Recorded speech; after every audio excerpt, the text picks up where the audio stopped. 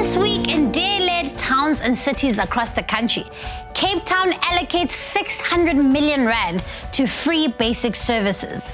DA-led Midvaal receives its 8th consecutive clean audit, and Tshwane is planning to recruit 5,000 new job seekers. Where we govern, the DA truly gets things done. Now, on to this week's DA to Work feature, we speak to the Executive Mayor of uMngeni Municipality, Chris Pappas.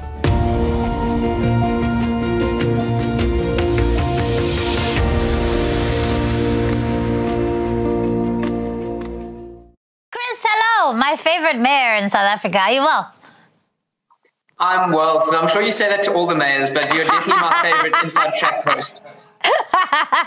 Listen, I want to find out, what an exciting time. It's probably been a whirlwind for you since the 1st of November. How has it been? How is it going in uMngeni, our first DA-run municipality in KwaZulu-Natal? It's going well. So it's a lot of hard work. Things are a lot worse than what we expected, looking in from opposition benches. The road ahead is going to be long, but we're making progress. And the important thing is we're getting buy-in, and there's an incredible vibe and atmosphere in all communities. People want to see things happen. And we're just drawing off that energy, the sort of the hope and inspiration of the community. So, yeah, making progress slowly and trying to sort out the basic things, the operational issues in the municipality so we can start to deliver. Yeah. You speak, about what you found. This is a common theme for our new DA governments, where people say, look, we thought things were bad from opposition benches until we got into government and we started to uncover the true extent of the rot. And so, what are some of the things that you found, particularly when it pertains to corruption in the municipality, which has hindered service delivery in a big way? So I think the most obvious thing is the incredible sort of inflation of prices. So, what I've tried to do is bring in, private sector guys to give us quotes comparatively to what has been charged. You would have heard during the election campaign of the South Africa's most expensive Wendy house. It's those sorts of things where there's been a lot of top slicing, a lot of, inflation of contracts or quotations. The other thing is the appointment of people irregularly. And when I say irregular, I mean people who aren't qualified or skilled to do the work. We recently completed a skills audit where 30% or 28% of our employees are neither skilled nor qualified for the positions that they are in. So, there's another issue, so how is our HR department functioning so that we end up with these sorts of people? But we are faced with a situation where we have, an SIU report that you spoke about the corruption in terms of the COVID funds. So we are in there. We've got 19.5 million rand that has been misused, and we're investigating that, and we're making sure that those who are implicated in the SIU report will be held accountable. So there's a number of ongoing issues. Yeah, and that's exactly what I wanted to jump into, Chris, to say, look, now you've uncovered these things in your first 100 days. I don't know if it has been 100 days, but in your first 100 days, what have been some of the things that you think, look, we're making progress, we've managed to do these couple of things to try and get us to a better place than when we found this municipality? Sure, so I think we've got about half a month more before we get to our 100 days. But when we took over office, there's very few systems and processes, procedures, standard operating procedures and things like that in place. So the stuff that we've been doing is not the stuff that people get to see.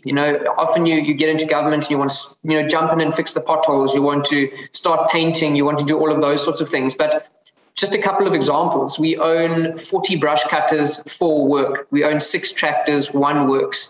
We have 101 critical vacancies. So it's all these sorts of things that the public don't see that we're trying to sort out. But in doing so, we are trying to modernize our institution as well, making sure that our organogram is not from 60 years ago, making sure that the positions fulfill the needs of the community and things like that. So, there have been some sort of tangible achievements, the ones that you can see, or visible at least. The Curry's Post landfill site, it's still a challenge, but there's vast improvement and people can now access it.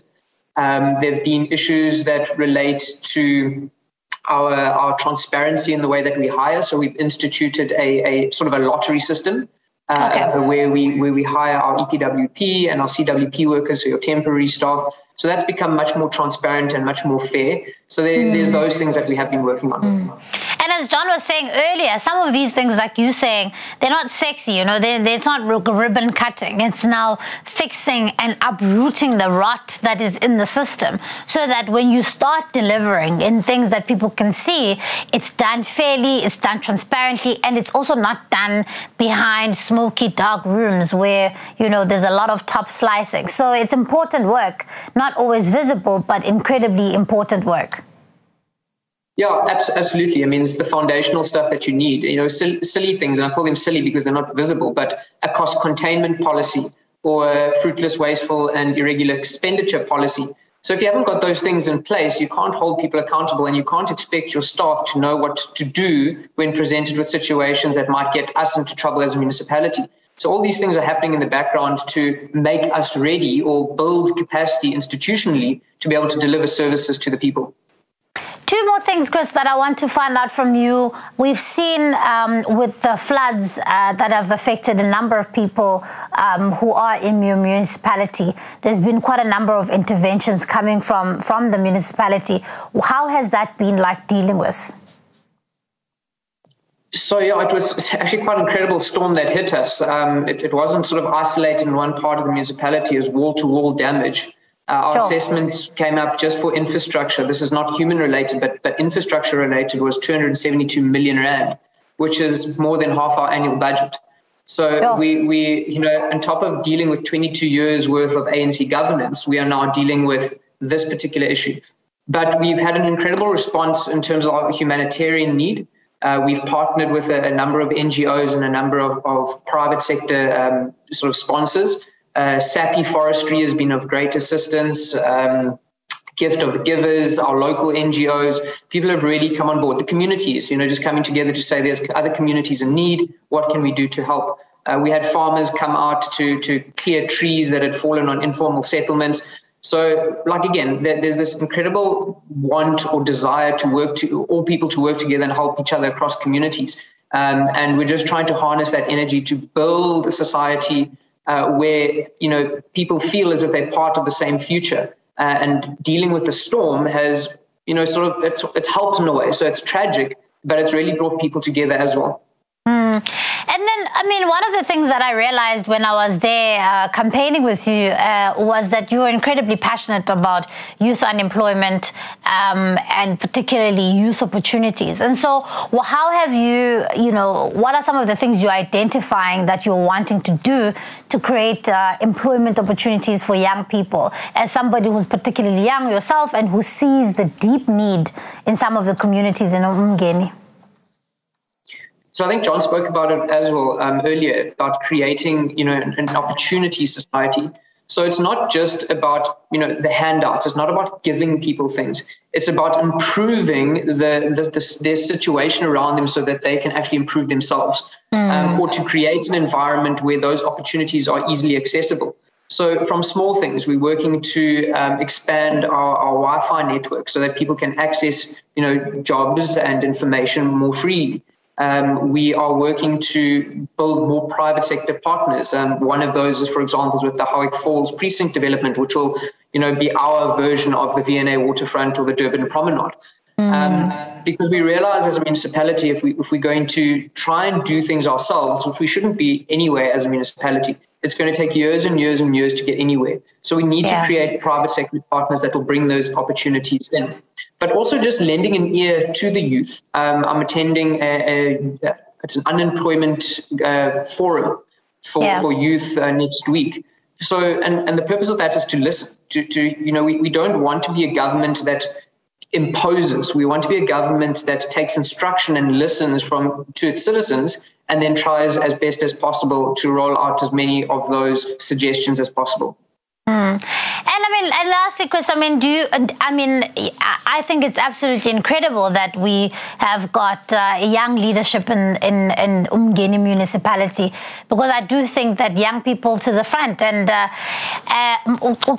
how has been the response from people and the municipality, officials? Sometimes they get very apprehensive about the fact that there's a new government coming in.